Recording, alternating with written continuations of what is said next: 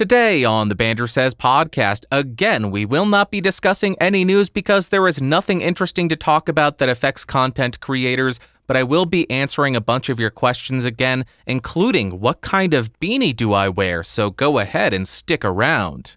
First things first, let's talk about what I've been testing, and as I have been on the last couple of episodes, I'm still using the Neumann TLM103 as my microphone, but I am running it into something slightly different.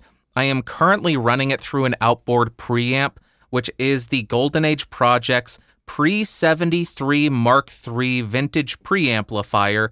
I do not have a high pass, I do not have the air engaged. My gain is set to 55 dB and my output is set at noon. So we're getting a good amount of coloration from the preamp, which is what I want. I want to hear what this preamp does to a microphone signal when you really dig into it and drive into it, which is what I'm doing. And then I'm running that into the Universal Audio OC18.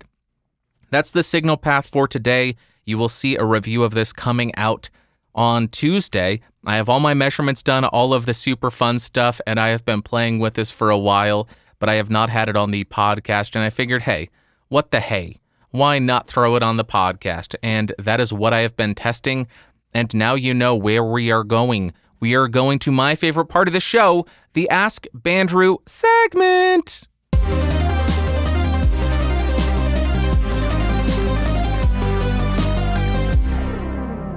And here we are. We are now sitting in the Ask Bandrew segment. I don't know why we're sitting here, but here we are. If you have any questions that you want answered, head over to askbandrew.com. There are instructions on how to send in audio, video, and text-based questions. Personally, I prefer the audio and video because then you don't have to listen to me read, and because I'm terrible at reading, it's painful for all of us. And more importantly, we get to hear how you sound on your audio gear. And being that the majority of us are audio nerds, that's just a ton of fun. So send in the audio and video, or if you are nervous or anything, or anxious or shy, send in the text-based question and I will answer it. Again, askbandrew.com.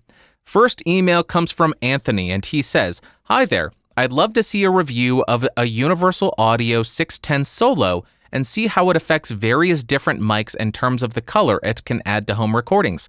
Thanks so much, and good health to you, Anthony." Anthony, thank you very much for the email. I do have plans to review the LA610 Mark II. That is not the UA610 Solo. It does have the identical preamp section. The difference is the LA610 has the optical compressor built into the channel strip, which is pulling inspiration from the LA2A, which is one of my personal favorite, if not my favorite compressor. So that is why I have the LA610 Mark II. I will eventually get around to reviewing it, but I need to work up to it. I'm not going to jump head first and make my first preamp review be the highest quality pre that I have. I want to start out with some lower end gear and put out the reviews and see what kind of feedback people have, see what people think is missing from my reviews and how I can improve upon them. And then when I get around to the LA610, hopefully I'll be great at it. But guess what? I have it here. I'm going to do a quick sample of spoken word so you can hear what kind of coloration it can add, at least to the TLM103. I'm not going to sit here and spend 10 hours going back and forth between a bunch of different microphones for this podcast. This isn't the place for it, but here is a quick sample of that. Let's jump to that now. First up, I am on the Neumann TLM103 running directly into the Universal Audio OC18 audio interface. No unison pre's, no effects, none of that. My gain is set at 36 decibels, 24-bit 48 kilohertz, and here is how it sounds. Let's jump to the tube preamp.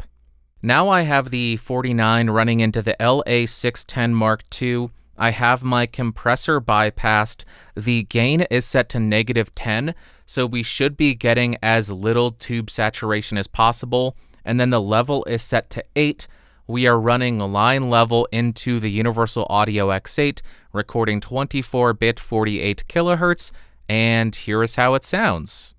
Okay, this is me again on the Universal Audio X8 and the TLM49. No processing, nothing.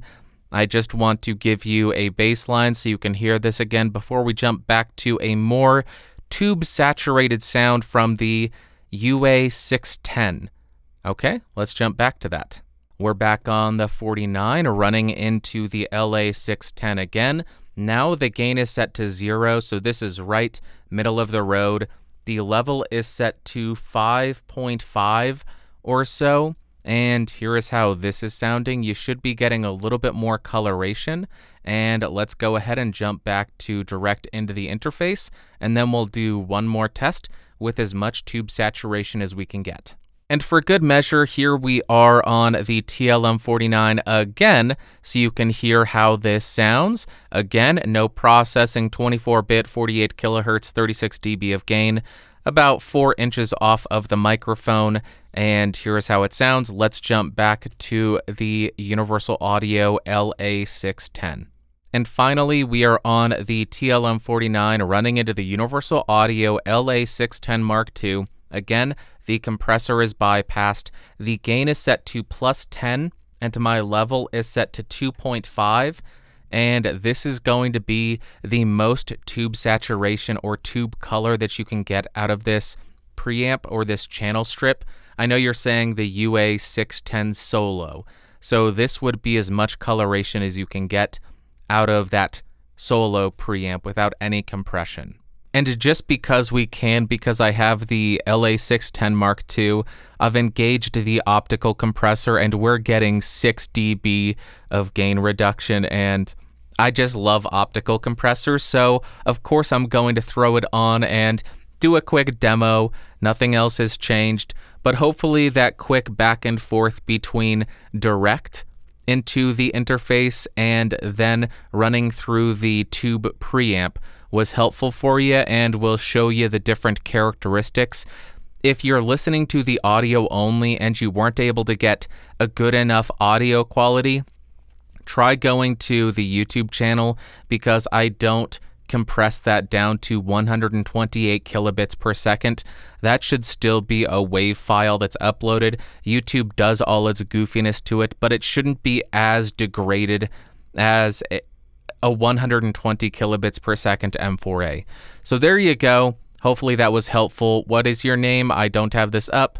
Anthony, best of luck to you. Hopefully that helped make your decision. Let's go ahead and jump to the next email. Next, we have an email from Tattoo or Tattoo. They say, "Hey man, I know you're a busy man, but just wanted to ask for an advice from you. I'm really torn between getting the TLM103 and the OC18 as of the moment. I'm upgrading from my beloved, I can't speak or read, my beloved Rode NT1, which I know you love too. But yeah, just really wanted to ask you, as I believe you know more than most of the people will be using it mainly for recording vocals. Anyways, I hope you're doing all right. Just keep on creating great videos, brother. Take care." Tattoo, thank you very much for the email. I think I said that I already recorded some samples for you, and I appreciate that very much, and I do not know more than most people. I'm just a dope who spends all their time recording and screaming into microphones, and I have fun with it. So I will not feign any kind of superiority or greater intelligence or knowledge over anybody else. I'm just a dope, but I do have the gear, so I will record a quick sample for you and share my thoughts and then let you hear what it sounds like, and you can decide which one you prefer. There you go. Let's jump to that now.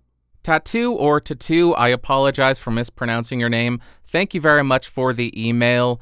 You know me, I am not going to wax poetic about either of them. I'm just going to give you a quick demo.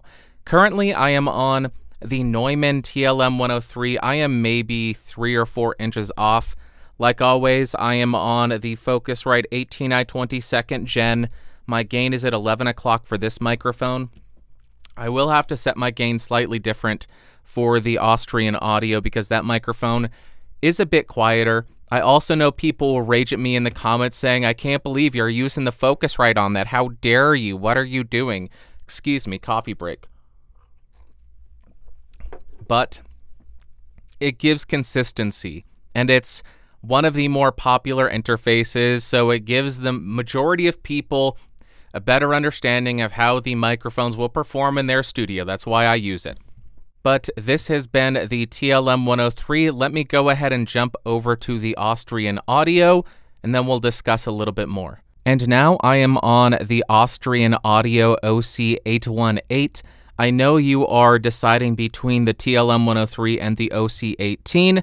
I don't have the OC18, but it does have the exact same capsule in it, just one of the capsules, and it is a cardioid only. So I am on the cardioid polar pattern on the OC818 or 81.8, whatever pisses people off more. What I hear is the TLM103 is not quite as smooth in the top end. I also don't think it's as balanced. That's a phrase I will use a lot. When I say balanced, I mean it doesn't sound overboosted in the top. It doesn't sound overboosted in the lows. It doesn't sound like a massive cut in the mids. It is a relatively neutral sound profile, even though it does have a bit of boosting in the treble and air on both of these. I just think this is a more natural sounding microphone compared to the TLM103. But as far as which one is going to be the better option for you, or which one I think is generally better, that is really going to come down to personal preference, and I know people hate that because people want an exact answer. They want me to say, this microphone is better, buy this one, never buy this other one again. But it really does come down to personal preference. If you want that more natural sound, the OC818 is what you're looking at. If you want that more common, or I guess more familiar, kind of overboosted presence and treble and airiness, then the TLM103. And if you have a smoother voice, then the TLM103 may work very well for you. But conversely, if you have a somewhat harsh voice that doesn't have much smoothness to it, the OC18 may be the better option for you because it will do you a bit more favors, at least in my opinion. On my voice, I prefer the OC818 over the TLM103 because it does do me those favors and doesn't make me sound as harsh and terrible. There you go. Let's jump to the next email. I hope that helped. Let me know in the comments down below, tattoo or tattoo, what you ended up deciding on, and if you're still even looking at these two microphones. And anybody and everybody else who is listening to this, let me know in the comments on YouTube which of the microphones you preferred, the Neumann, hello, Neumann TLM103, or the Austrian Audio OC818. Next email. Next, we have an email from Rargenton. I apologize for mispronouncing that, and I apologize for popping my microphone. They say I'm going to skip through a bit of this because it's kind of a long email, and we'll just get to the question. Given your expertise and how much I enjoy learning from you, I thought I'd write and explain my issue at the moment and wonder if you could help me. After watching all the videos I could find on the Zoom H5, I recently purchased one hoping it would be some sort of jack of all trades for my needs. A language teacher, but also a hobbyist musician. The idea was the Zoom H5 and its XY microphone when teaching online, but also when recording a tutorial video in the style of a vlog. However, in my experience, there's so much white noise when the gain is set anywhere above 5 that it makes zero latency monitoring really unpleasant, and the white noise is also present in the recording afterwards. Could you comment on that? Is this normal for this device, or perhaps an issue with my particular device? In addition, the same problem occurs when plugging in an XLR microphone for podcast-style recording. I've tried it using the Samson Q2U, Rode NT1, and also a Shure SM7B with a FET-head. Thanks, Raphael. Raphael, I hope you don't mind. I'm going to call you Raph because I grew up on Teenage Mutant Ninja Turtles, and I think that's an awesome name. Raph, thank you very much for the email. The Zoom H5 is known for having some of the noisier preamps out there. I have the Zoom H6, not the Zoom H5, and this is the H6N. Is that what it is? I don't even remember the model number, but it does have very noisy preamps. That's to be expected. What's shocking is you're running into the preamp noise, the white noise, when you are using condenser microphones and when you're using microphones with a FET head. That does not sound right to me. That sounds like something is wrong. And I have one theory on what might be causing that, and it has to do with the gain setting for your microphones and the arming of channels that are not being used at the time you're recording. So I'm guessing you are down mixing everything to a stereo track, meaning all of the channels on your Zoom H5 are being down mixed to one file and recorded at the same time. The reason that's a problem is if you have your XY microphone attached to the top of the Zoom H5, and then you have channel 1 and 2 for your XLR microphones, and you don't turn the gain down on those two gain dials for the XLR microphones, and they're still armed, you're going to be capturing a bunch of preamp noise from those two channels. And it's going to be the worst case scenario, because when you don't have anything connected to an XLR port, it assumes, or it basically behaves as though you are recording a microphone with an impedance of infinity. So it is an absolute worst case scenario. Think of the worst microphone you could buy, and that would be it. That's how the preamp is performing when nothing is connected. So by doing that and leaving the gain turned up, you are capturing preamp noise that is higher than any realistic situation. So I want to drive home the point. This is pure speculation that this is what's causing it, because I don't know exactly what your setup is.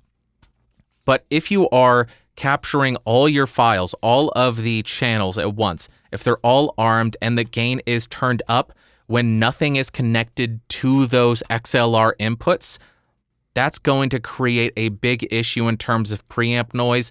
And if you have all of the channels turned up, then it's going to compound on top of each other, because you won't just have one preamp creating a heap ton of noise, you're going to have a second preamp creating a heap ton of noise as well. Now, you should be expecting a little bit of preamp noise, even with condensers, especially with dynamics if you don't have a FET head or anything. Because as I mentioned, the preamps on Zoom's entry-level stuff, like the Zoom H5, the Zoom H6, pretty rough, pretty noisy, not the most powerful, but they are functional, and the form factor of this is outstanding. It really is a functional piece of kit, and that would be my advice. That would be my expectation as to what's causing it, but without being there and seeing that specific H5 and the setup, all of that, I can't say for certain. If you have solved it, reply in the comments on YouTube and let folks know what happened, what led to the issue, what was the problem, and if this solved it, let us know as well. Would love to know what solves it and what the base of the issue was.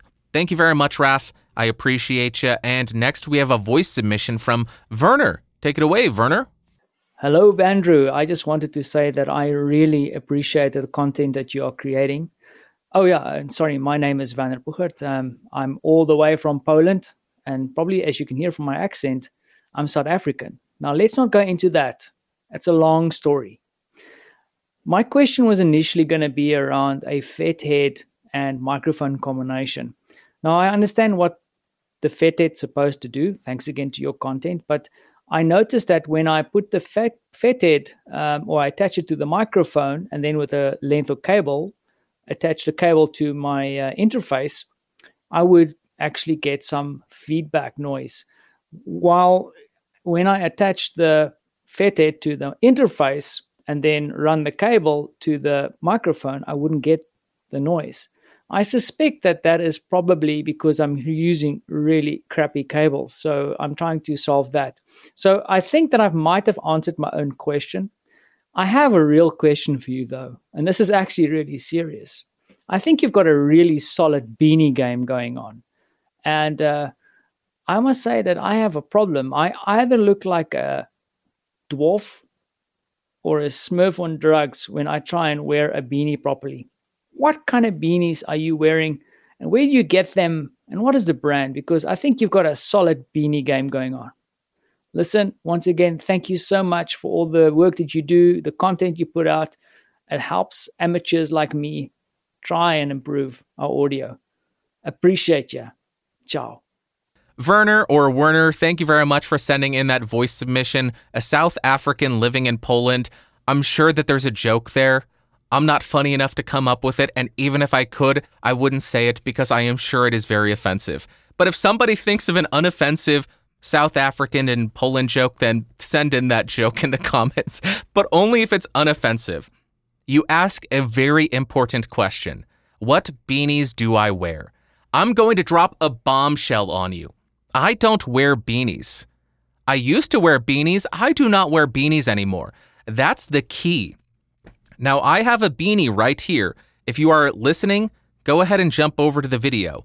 This is a beanie. This is my SoundSpeeds beanie, a limited edition, one of a kind SoundSpeeds beanie. You can tell that it is a relatively tall piece of headgear to keep your head warm, and if I were to wear this, it would go down over my eyes. Well, a couple of years ago, or maybe it was last year, 2 years ago, I don't know, I started looking for made in the USA products, and while searching for made in the USA beanies, I stumbled across the hatwear, the headwear that I had always been searching for. It is called a watch cap, and what I wear are Rothko watch caps. They are much shorter in comparison to a beanie, so it does not cover your eyes. If I were to pull this all the way down, it goes right above my eyes, and these are designed for the military, I believe. I believe it's for the Navy, so when you are standing out doing watch in the evenings and your head is cold, you put this on and it doesn't go down over your eyes. It just covers the top of your head and your ears a little bit. And watch caps from Rothko, they are made in the US, at least the ones that I bought in 2020. That's not the best part. Let me share the best part with you. Typical beanies, 10, 15, 20 bucks. Made in the USA, watch caps, perfect size, under 10 bucks. You can buy some of them for 4 bucks. It's crazy. Now you know my secret. I do not wear beanies. I wear made in the USA Rothko watch caps. Watch caps. That is what you want to look for. Do not look for beanies unless you want to look like, I don't know, a skater from 2000 with your beanie pulled down over your eyes from Can't Hardly Wait, like it's the 90s and you keep cigarettes tucked up in there and you look like a real wiener. Watch caps. Now you know my secret. I will throw an affiliate link in the description.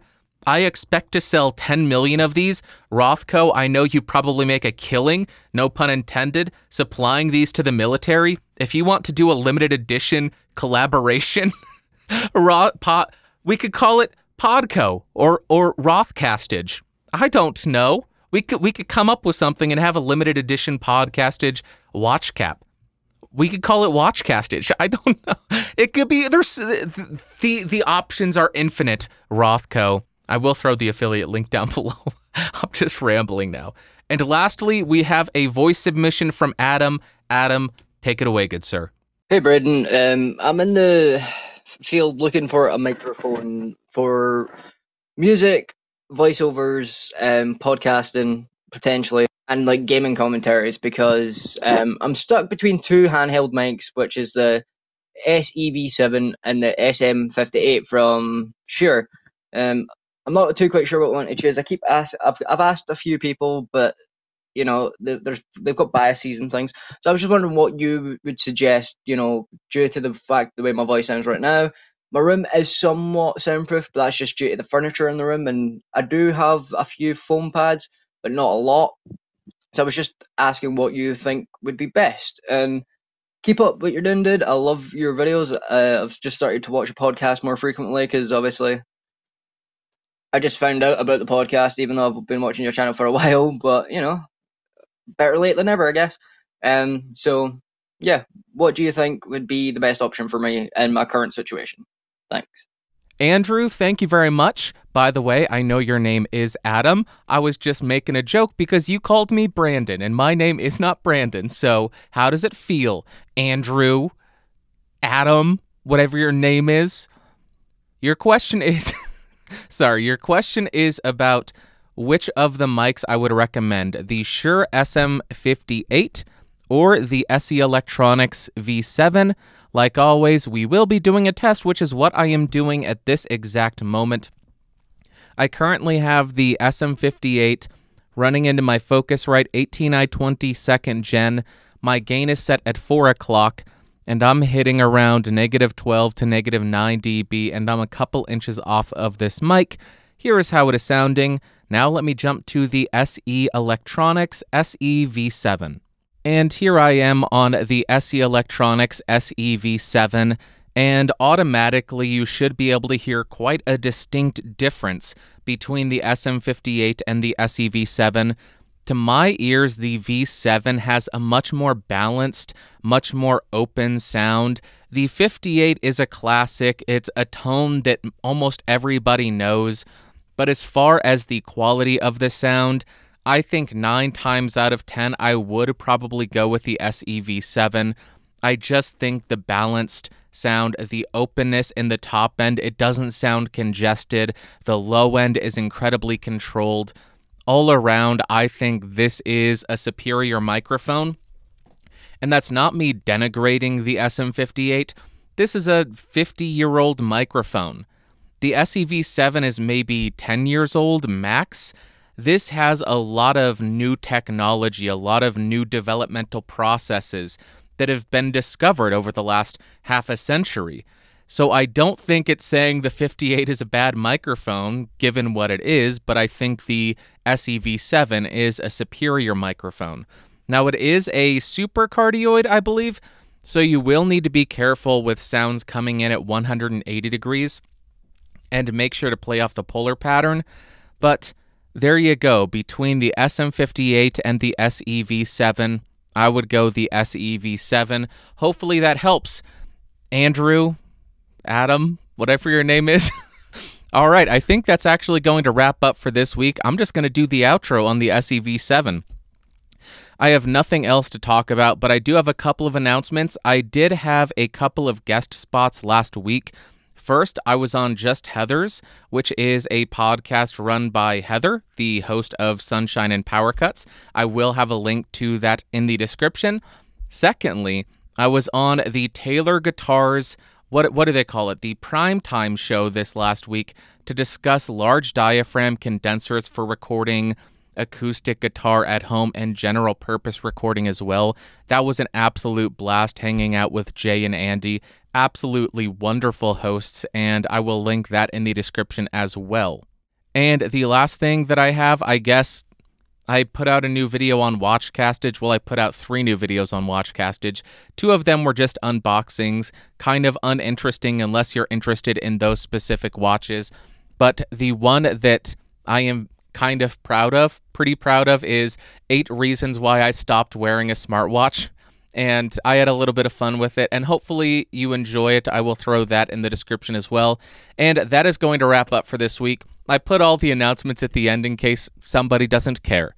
So until next week, I will stop popping my microphones. Until next week, thank you so much for watching. Thank you so much for listening. I hope you have an amazing Sunday, Monday, Tuesday, Wednesday, Thursday, Friday, Saturday. Next Sunday, I will talk at you. Hopefully there's something interesting that happens in the world that I can discuss. But if not, I'll answer more questions. So thank you for sending them in. AskBandrew.com. I'll talk to you next week. I love you. Bye-bye.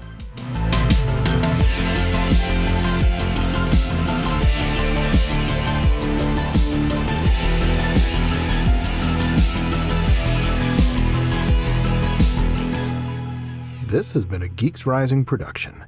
Your executive producer is Bandrew Scott. For more information, head over to www.geeksrising.com.